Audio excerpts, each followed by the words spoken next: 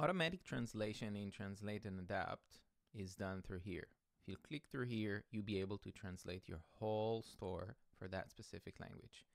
If you're in a specific product or inside the editor and you hit auto translate, it will only auto translate the specific resource that you are on.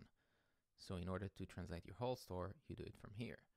But what if you ran out of the two free languages that Translate and Adapt gives you, which, by the way, you can see here when was the last time that it was translated. And you can see here that I'm on the beta for translation sync, which basically means that every time that you turn on this one and every time that now I'll add a product, it will run this translation and translate it. If you want to go into the beta, please let me know in the comments below.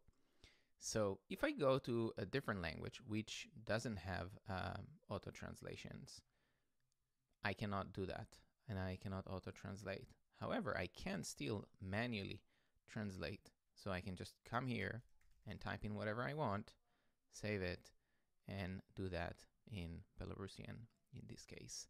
And the limit for generally amount of languages translated is 20 because that is the limit of Shopify. So if you go over here to settings and you go to languages, the amount of languages, maximum amount of languages that you can add over here in the languages page is 20. And that is the limit also of Translate and Adapt.